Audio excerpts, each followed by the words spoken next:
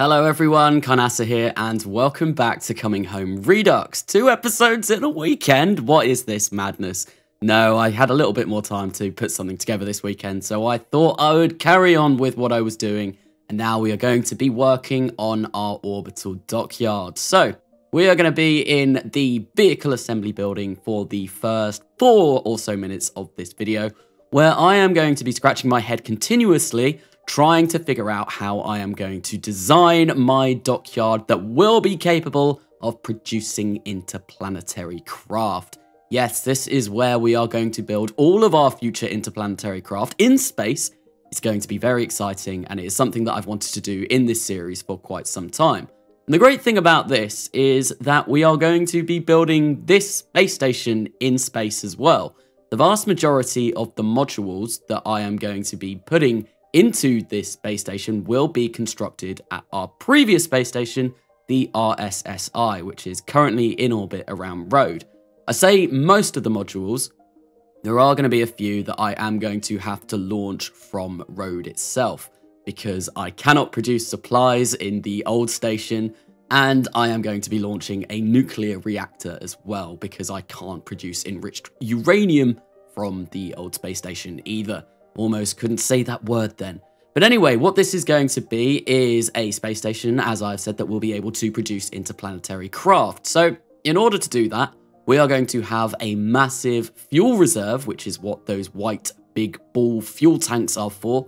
They are going to hold liquid hydrogen, because I feel like the vast majority of my interplanetary craft, for at least the time being, are going to be using liquid hydrogen. They're going to be using some nervers, which do run on LH2. We're going to have a huge supply of liquid fuel and oxidizer as well for anything that doesn't require liquid hydrogen. I feel like landers and stuff like that will be using that fuel instead. So we've got those on the side as well. And we've got a living space at the bottom. We've got a recycling unit, all those kind of good stuff in order for our Kerbals to stay on the space station for as long as possible, because I don't want to keep coming back to this and having to rotate crew all that much. I will obviously rotate crew, but I want to leave it essentially and not have to worry about it too much. So if I can keep them up there for say a year or 2 at a time, that would be absolutely fabulous. Then what we've got up here is our blue workshop module, and I really don't like how this looks. So what I'm going to do is I am going to basically get all of my storage for material kits and specialized parts, and I'm going to clip those into that and try and hide that blue as much as possible, because I feel like that color really doesn't go with the rest of the station. The extraplanetary launch pads kind of parts, yeah, they don't look like they match, so I have tried to hide that as much as possible. But obviously the launch pad itself, I have to keep that visible, otherwise that's going to cause some really janky issues when I release craft. So we do have that on the top. I think there might be some better ones that I might be able to use later on, but unfortunately where I am in the tech tree at the moment, well, I haven't unlocked those. So what I'm working on now is this kind of like little observation platform, I feel like is what it was going to be, where basically our Kerbals, whilst they are building these ginormous, massive interplanetary ships, well, they can just stand here and look in wonder and awe at this massive spacecraft that they are building. And I thought I'd whack some batteries on it, whack some lights, some interesting features to make it look a little bit different. I was also considering running a ladder all the way to there, but I thought actually that's going to be, well, that's going to be a lot of parts. It's going to be a huge amount of parts, and to be fair, it's already 133 parts, the space station, and we're going to be building massive craft from it, so that's not going to be good. We want to try and utilize the parts to our best ability, and I probably could have done a much better job with doing that, but I wanted it to look kind of cool as well. Anyway, we are now launching the Wasps, or the Moths, as a lot of people did say in the comments in the last video. They kind of requested Moth to be a name, although I have changed the design. I have gone in and I have looked at the comments and I have made some adjustments. So on the tail fins, they are now stabilizers and they are all moving, and the wings have been changed as well. I can now only pitch from the stabilizers, the wings control the roll, and that's about it. And the way they look now Well, I'm thinking of going for the name Manta for these, because they do look a little bit, I don't know, Manta Ray-ish, and that's kind of what I thought the final design of this looks like. Yeah, and it works a lot better than it did in the last episode. So thank you to everyone who left a comment, kind of giving me suggestions in the last video, because they did really help. Anyway, I did try to recover the first stage booster then, but for some reason, whenever I went back, when I jumped back to it in FMRS, well, the entire thing decided it was going to break, and I did that 4 times, I believe, and every single one of those times, well, yeah, it broke, the top of the booster broke, and that meant that I wasn't able to control it, so we couldn't recover that, unfortunately. But now we're going to try and recover the upper stage. Once again, this has had a few alterations to try and make it fly a little bit better. Unfortunately, it is still very, very, very heavy, so we end up crashing into the ground quite hard. I did have quite a bit of fuel left on that stage though, and I think for future launches of this, I'm not sure if I'm going to change the design of it, but if I have fuel left by the time we get to those sorts of altitudes, I'm going to fire up those 2 engines again and see if we can gain a little bit more horizontal speed, and then hopefully that should mean I should be able to fly it and land it safely. That is going to be the only launch of one of these new Manta delivery systems in this episode though, so we won't get that until the next episode. Talking about the next episode, this is Orbital Dockyard Part 1. So I wanted to split these two into 2 videos because it was going to take a really long time. It would probably take maybe about 30-40 minutes worth of video to get all of this done to the kind of specification that I wanted this video to be. So this is going to be part 1 of part 2. And yeah, part 2 hopefully should come out next time, sometime next week, I'm guessing. I've had a bit more time to put this together, but I want to kind of save the video until next week because I am going away next weekend, and obviously it would be nice if I had a video to release whilst I was away. It's a bit of a shame that I've not been able to live stream this weekend as well, because obviously I'm definitely not going to be able to do it next weekend. Anyway, we have got the first of the Mantas to, I think I'm going to go with Manta. Let me know if you agree with Manta, because I think that kind of fits. We got the first of the Mantas to the space station, and one thing that I have kind of didn't really think about until we got this here is where on earth am I going to dock this? This is becoming very crammed and very crowded. So what I did was I did remove one of the liquid fuel tanks that I did have on the station, and I sent that on its way. But still, this is very, very tight, and we do end up bumping into one of those solar panels. So what we're going to do is we're going to get Taco Bell coming out, and he's going to destroy it, and with that, the craft is able to dock. This got me thinking. We currently don't have any way of storing any additional supplies or material kits or specialized parts or extra fuel, to be honest. So these Mantas can deliver that kind of payload. However, they're going to have to keep it on the craft themselves. There's no way of transferring it across to the station, which is a little bit problematic. So one thing that I will do momentarily is build something new for the old RSSI that will kind of fix that problem. But anyway, we have come to extraplanetary launch pads, and we have built the ODA core, which is the Orbital Dock Alpha core. Yes, this is going to be the first module that we set up for the new space station. And you may have seen that I had to open up the cheat menu. I did mention this before, but Principia and extraplanetary launch pads do not work well together. No, they break. If you try and release a craft from extraplanetary launch pads with Principia running, well, the game will crash. It will crash to your home screen, which is obviously not ideal. There is a workaround for that though, which is what I did. If you tick on Hack Gravity, you can disable Principia momentarily, and it will allow you to do that. Anyway, we moved the core up to a height of 750 kilometers. It is quite high, but I thought, well, if we're building big interplanetary craft that are going to require long burns, I'd like to have a fair bit of altitude. Anyway, I came back to the old space station and realized that we do not have enough material kits to build anything new for now. So what we're going to do is we are going to get the Manta that delivered the old material kits. Unfortunately, we're going to have to take all of the ones unused with us because, like I said, there is no way of storing these on the space station at the moment.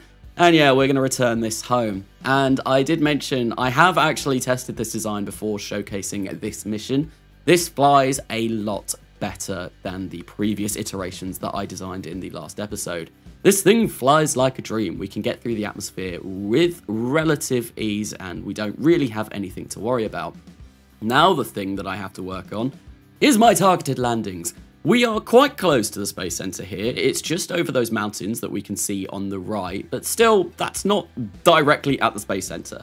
And I do want to land there at some point. I want to come back from orbit and land nicely on the runway, or do something like that, because that would be rather cool if we were able to do that. And obviously we can't do that yet, which is a bit of a shame. There is one more landing of a Manta, because obviously I launched 2 of them at once in this episode, and I get a little bit closer, but not bang on. And I think now I kind of know roughly where I need to be landing, or aiming my trajectory to get it spot on, but we'll have to see. Anyway, this new vehicle that we are launching, well, it's not a new vehicle.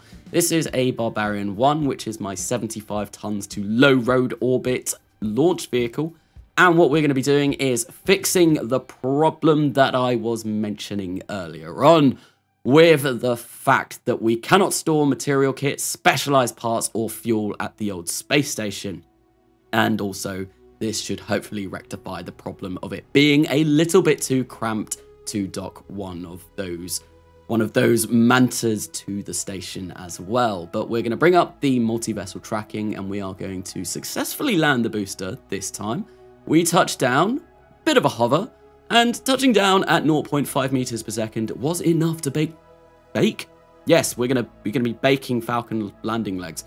Break those Falcon landing legs. Yeah, it was enough, so I think I am not going to be using those landing legs at all anymore. There are some better ones that I think I can use, so all future iterations of launch vehicles that are going to attempt a landing will be using different legs. And to be honest, those Falcon landing legs, they're a bit buggy as well. They kind of, they like the Kraken.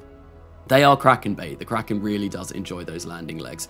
Anyway, we have got this payload up to orbit now and to the old space station. And what we've got on here is a fuel tank, which is fully fueled. That is one jumbo Rockomax orange tank, full to the brim with liquid fuel and oxidizer.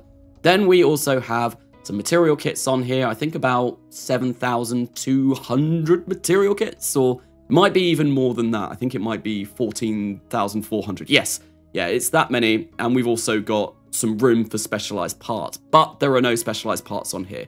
It is filled with material kits and fuel, but the specialized parts, because the Manta can take quite a few of those up at a time, I thought, well, they're expensive.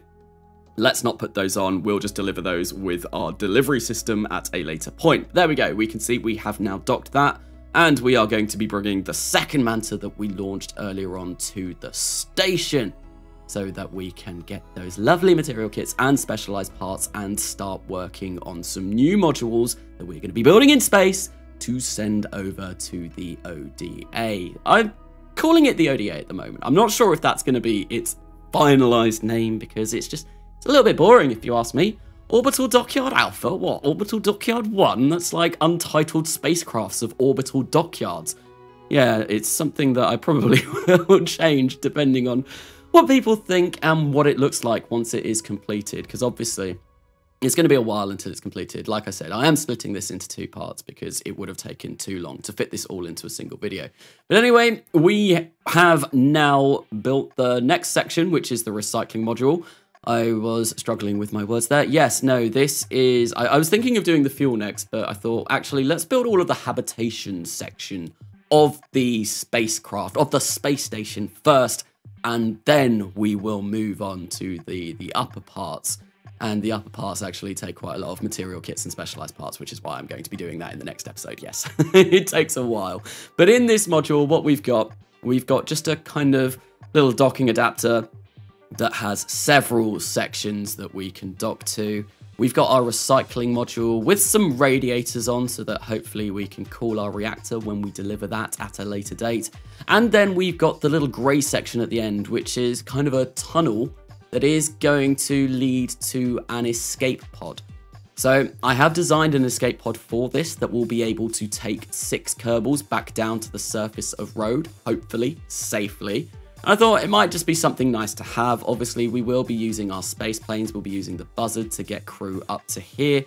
But in case something goes drastically wrong, say we leave some Kerbals behind on the buzzard and they are stuck out on the space station. They're running out of supplies and they need to get home. Well, we will have a way of sending them back. And we will be building that escape pod in orbit as well. So if we do use that, we can just build another one in orbit to replace it.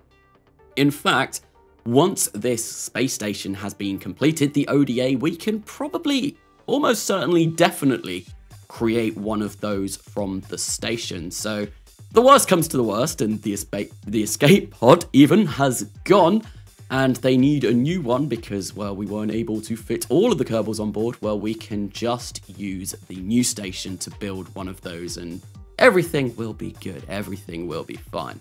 But here we are bringing the next lot of modules over. So the thing at the bottom with the Mark III command pod is going to be the escape pod. And then at the top, it's just another docking adapter. After having seen the issues with docking at the old RSSI, well, I thought I'd have lots and lots of different docking adapters to dock all of the different craft to this space station. And hopefully none of them will ever have weird bumping issues like I did. And we won't have to break any of the solar panels. No, because that's bad. Solar panels generate electricity, and we do need electricity in order to produce our spacecraft. But there we go. One docking module all connected, and now what we're going to do is just move the escape pod. The escape pod, yes, to the kind of grey metallic tunnel that we've got going on here. And just like that, we are able to dock those successfully, although we do have a little bit of a wobbly issue, but that's nothing the AutoStruct can fix once they have been docked together. So what I'm going to do now is come back to the RSSI. And this is where I've realized, well, I've run out of material kits and specialized parts to build anything else. So we're going to have to get rid of this Manta, and we're going to have to launch a new couple of these to resupply the RSSI so it can carry on building. However, that will be in the next episode because a whole new launch would take quite some time to go through. But we are going to release this. This time we were able to transfer all of the material kits and specialized parts to the station.